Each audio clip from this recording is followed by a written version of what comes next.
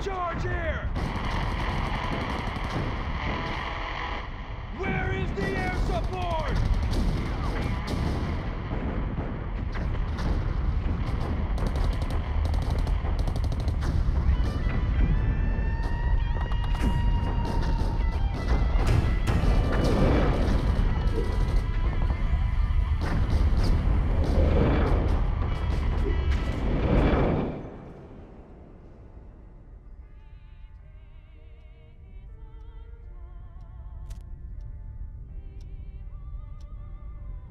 So, Gerard, I suspect you have a good reason for pulling me away from my duties. Your vodka can wait, my good Alexei. Come, stand here. You need to see this. I know all about the Zerg, Gerard. We've all seen the tapes 100. You've seen nothing. Dissecting a dead Zerg in a lab is one thing. Unleashing them on men is another. You must go into this with both eyes open. Once started, there's no going back. Are you prepared to go all the way with this, Alexei?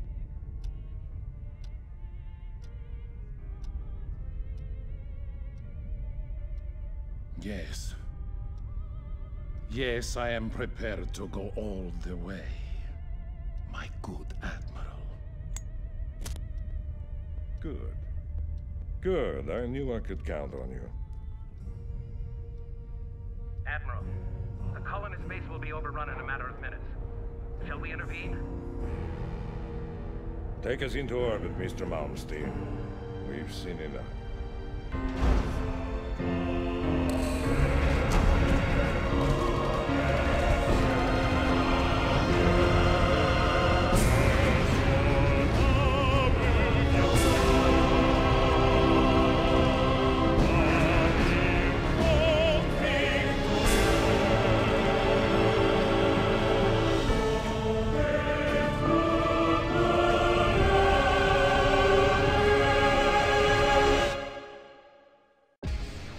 Welcome to Starcraft Brood War. That's what I'm doing next. Finishing off the Starcraft 1 campaign. And we're going to start it off with some nice, slow UIs and a nice Protoss campaign, actually, to begin it.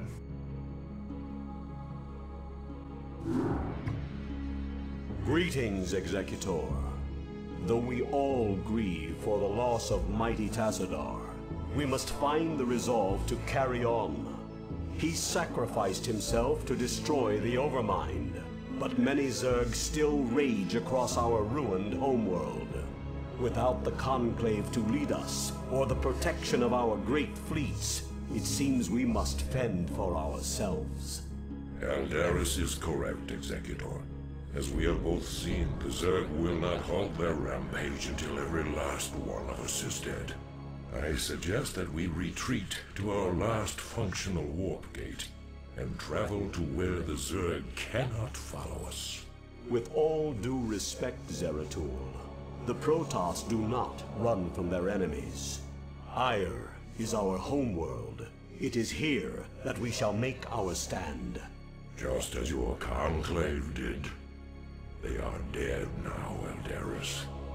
Dead because they allowed their pride to blind their reason. Only if we learn from their mistakes can we live to avenge them. Now, Executor, I know of a place where we can find solace. It is Shakuras, the secret homeworld of my people, the Dark Templar. Your people? We would be seen as tyrants to them. Why would they shelter us? Have I not pledged myself to your cause? Not all beings are as unforgiving as your lamented Conclave, Aldaris. You are right, of course. Executor, Zeratul shall find us passage to the Warp Gate. After the gate has been secured, Phoenix and the new Praetor Artanis shall lead our surviving brethren to Shakuras. Executor, I am Artanis. Though I have only recently been appointed Praetor, you can trust that I will uphold the honor and traditions of the Templar. We shall see. Hey boys, mind if we tag along? I figure heading anywhere has got to be better than staying here with the Zerg. Commander Reno, as ever, your assistance is appreciated. We would be honored if you joined us. Well then. Hey guys, welcome to the Starcraft Brood War campaign. Pretty good expansion. You're in for a really good story. We should destroy these Nidus canals so as to stem the flow of Zerg reinforcements through them. So Zeratul happens to be very good at that, but you know I wasn't really using him for that. I'm just gonna send him directly over there. I mean, he has a cloak, so it's like the best thing you could possibly hope to use him for. I don't know why the rest of these guys are just attacking whatever. But anyways, the story here is one of the few games I really like the story. I really like the story of this game. There's a crap ton of overlords there, actually. Maybe we should like head down this way. Kind of don't want to face a sunken colony. I may not have a choice. Zeratul's kind of just derping around, but he'll just go directly to that thing right here. There you go. It's gonna send everyone to everything. Now, unlike Starcraft 2, the shields actually regenerate very slowly on the Protoss, so I have to kind of be careful of them. But yeah, the story in this game is absolutely fantastic, so you are in for a real treat. There's no time to waste. We must join our brethren in battle. Okay, pull everyone back for a minute. To basically more close quarters, basically. Kind of an arrangement here. The Zerglings have more trouble getting us around, that's why I like to kind of like pull them back. You save more Zealots that way. Except Zeratul is kind of just messing around. I'm just gonna make him go directly up to these things here, though. Fortunately, something can see. They can actually see him. I'm wondering why.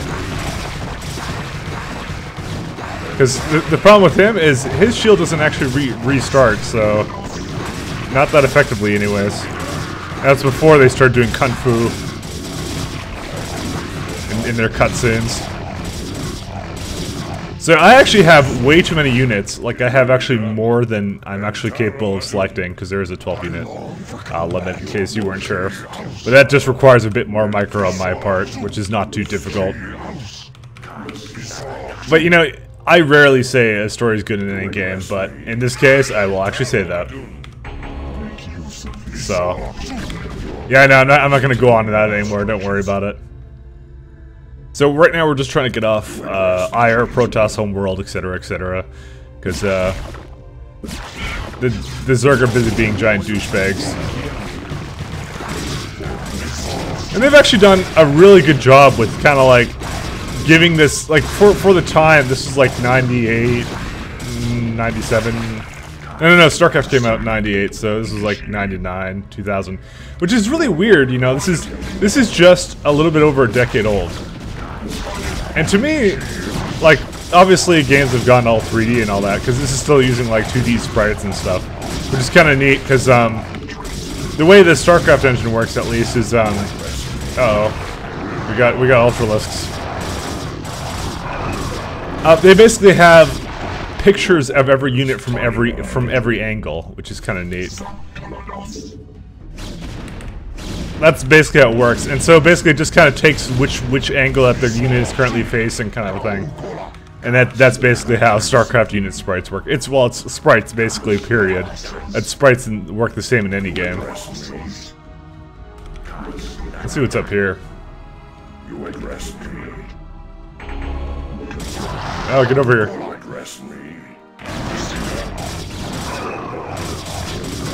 Zeratul, the heroes are not very useful. It is good to see more of our brethren on the battlefield. I do this for The reason I say heroes are not too useful is because you have to prevent them from dying. They do a lot of damage, but they're just like, you know, if they take a certain amount of damage, you kind of have to just leave them be. Because he's got like, he's already lost like about half of his effective health, almost. Hey look, it's an Ultralisk Cavern. Hopefully nothing spawns. So I've already talked about in my first playthrough most of the map editor stuff. I can go into a bit more, things I didn't touch up upon, you know, things like that. This is all that remains of our forces in this province. We have found the location of the warp gate, but there is a sizable Zerg force blocking the way. There you go. Come on, Dragoons, you can fucking take out that Scourge. They're the laziest people. Alright, so this is what I'm gonna do. Group 1 will be all these guys. Group 2 will be these guys. I guess just Group 3 will be these guys. And High Templar follow up the rear. It should be really simple for us to get up all the way over here. I'm not gonna go too much in the map editor stuff right now. I'll talk about it a little bit later, though. Trust me. There will be time for that, because my Starcraft stuff tends to be a couple, like 25 parts or so. That's basically. I like this burning building things that they have. It's just attention to detail in the maps for its time. It's just amazing to me. No need to side storm yet. No. Oh god. Get out of there.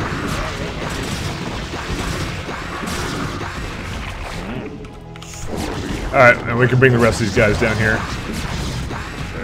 He's about to die. There we go. Okay, we have to prevent him from actually taking any more damage anymore. That's a bit of the risk you do take. Usually I just actually would keep heroes in the back, but I'm using them way more than I normally do.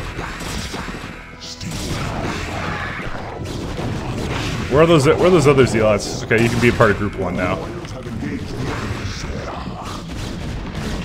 And Dragoons have the absolute worst pathing ever. Like check this out. There's actually, I have to show you the bridges when we see a bridge doodad. Oh god, they're horrible. It's Archon versus Ultralisk, the most classic of matchups. You know, surprisingly, I haven't really used these High Templars a whole lot. I thought I would. We have a very sizable force here. Yeah, but I'll show you the pathing of the Dragoons. Maybe actually going up this thing. Like, they can't even navigate around units. Look at this. Like, it's just, they take up the entire thing. Here, let me bring everybody here. They can't even make it past their own units. I think this is amazing. You should see this. Okay. Well, I don't know why this zealot's going up there. Okay. Four Dragoons up the same cliff. They go single file, basically. Like, he can't even make it down here anyways. Whatever. Enough showing that off. This is why they made Stalkers in Starcraft 2. I have located the warp gate.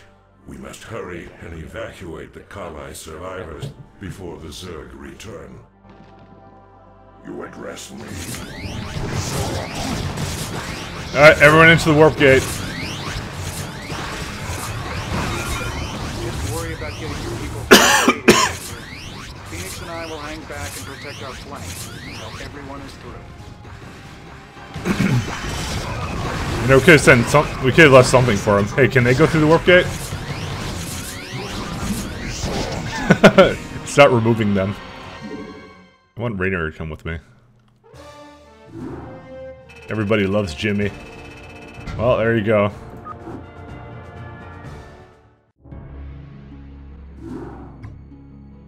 Entaro Tassadar, Executor.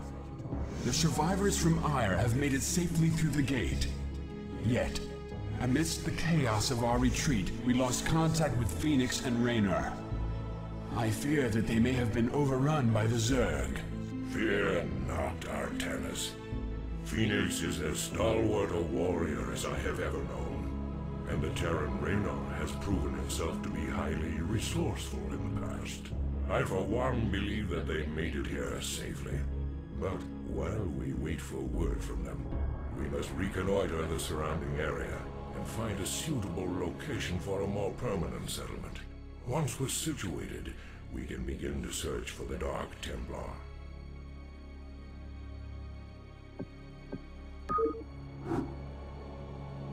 I never could fix this leg issue.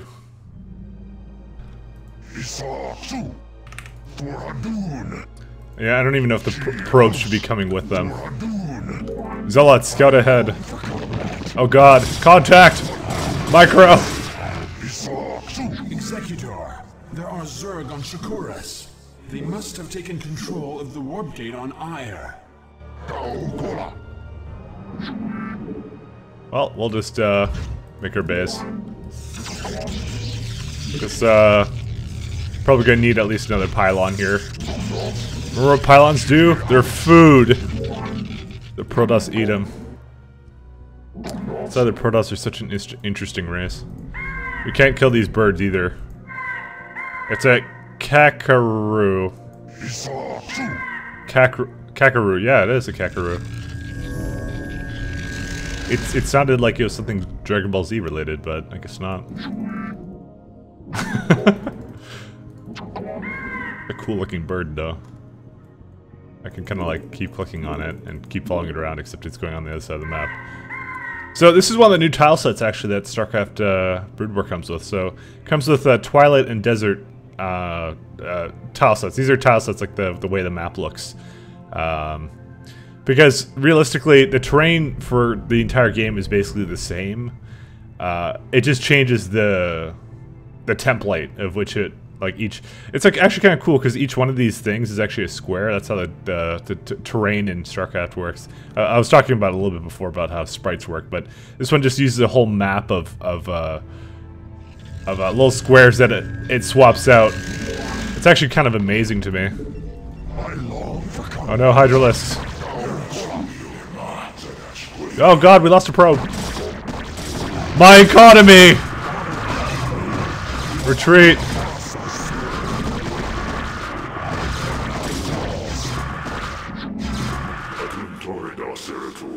Glad I am to see that you've returned home after these many decades. But the strange guests that have followed you here seem ill-tempered. Well met, my brother. Indeed, these creatures known as the Zerg have no regard for the sanctity of life. Once we have secured this area, I shall tell you everything I know about them in council. I'm sure the Matriarch will be eager to hear your tale as well.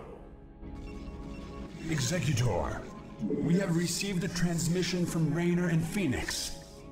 They are still alive and are fighting to retake the warp gate on Ire. We must secure the gate on this side without delay. So the Zerg base we have to destroy, but we get Dark Templars now, which is actually, not only does it introduce the new tile set we get, it also introduces the new unit that the Protoss got, and it would happen to be the Dark Templar, who can also turn into Dark Archons. This is actually a non-playable character, technically, in, well, it kind of was. You could place it by the map editor, Dark Templars, because they were considered heroes, because they did actually exist in the first game, but they were never buildable in multiplayer, and they were never buildable at all, actually. They were just kind of like there. There's a very limited amount of them. So I guess Blizzard found a way to kind of just balance them into the game. So permanently cloaked, they do a shit ton of damage. A lot. That's probably one of their best things. Like 40 damage, and they do it fast, too. Nothing to scoff at all. But we're going to get our little economy running here. So I did say I was going to talk a bit more about the map editor. But I'll do that in the next episode, so I'm not going to go into that right now because we're nearing the end. I don't really know how I'm going to organize this at all, but, you know, I guess I'll find a way. But, you know, overall, very, very good game, so a lot of fun to play. It's like your typical RTS, but this is, I think, regarded as like the time they balanced the shit out of this. They took it very seriously, the whole esports thing and all that. And like Brood War is considered to be one of the most balanced RTS games of all time. It's still played competitively even today. And I never forget to construct additional pylons. Now this thing I may have just fucked myself because he's gonna have to make a little turn apparently every time. He wants to go like harvest gas. This poor probe. My FPS skills are... Well, no, FPS. My RTS skills are a bit lacking right now, but that's okay. Yeah, let's push up, because that's what I always used to do. Actually, we'll leave these guys here. And, you know, the Dark Templar actually seemed like a very good idea in terms of a scouting party. So yes, we do get the Dark Templar, and it requires Templar archives. But just like the Templars, the Dark Templar are actually gas heavy as well. And your guess is as good as mine as to why they actually use the gas. I think it's something to do with warping in. You know, that's the thing, you know, buildings and shit warp in from ire. That's how it works. Like, they build, like, the way that, like, warping in pylons and crap works is basically, they build it on ire, the probe puts a warp beacon down, and then, like, he's basically, this is coming in from ire right now. How the fuck does it still work now? Because as far as I'm concerned, like, they probably destroyed the pylon shipyards or whatever the fuck that exist on ire, so... You know, your guess is as good as mine where that's coming from. It's coming from a black hole or some shit. They've harnessed the power of dark matter. I don't even know. It's one of those little interesting little things I never quite understood. Might as well make a shield battery. The thing that is always underappreciated. You can still set rally points with one click. Okay, what's over here? Can I kill him? Oh yeah, here we go. Oh yeah, there we go. Delicious. Might as well, it's like the easiest kills ever. You know, if there's gonna be... Oh shit, there's a detector! Take it out, take it out! Good. Bob the Dark Templar didn't have to die. Uh-oh. You're fucking pissed at me now. I want my expo. Yeah, let's go build some zealots just because I'm no longer confident in my own ability to defend my base. Okay, so we get robotics bay. Damn. You know, I think that we should get Dark Templar. You know, that should be the theme of this mission. This mission is all about the Dark Templar, our new friends that just arrived. Because that's exactly what you guys want to see me make right now. Uh-oh. No, not the assimilator. Luckily, this is a sizable enough force of zealots. Oh, there you go. There goes that zealot. The first to die on this horrible planet. This planet smells. Oh, we'll just look around with the Dark Templar a bit more. Hopefully they won't kill me. Don't kill me, don't kill me. Oh god. There's no sign of Phoenix or Raynor. They must still be on ire. Okay, I'm falling back. You know, I see a guy right here, so we're just gonna wait right around him. My guys will kill him eventually. I wonder if that's optimal gas. The gas always is farther than the other shit. Should probably, like, actually start taking this building stuff seriously. Bro. Like, you know, the probes are still cute to this day. Okay, so this is actually buildable terrain. I was wondering about that. And we're gonna need to make a pylon. Oh god, we lost the Dark Templar. Retreat. Fall back. We'll just make some more shit. That's okay. So wait, can I even make... I can apparently even make, I can still make stuff. Mostly because I just lost a guy, so... Oh well. Well, you know, I think I'm gonna finish it off on that, and so next time we'll continue and we'll assault the Zerg base, so, let's go build up an army. See you later. Bye.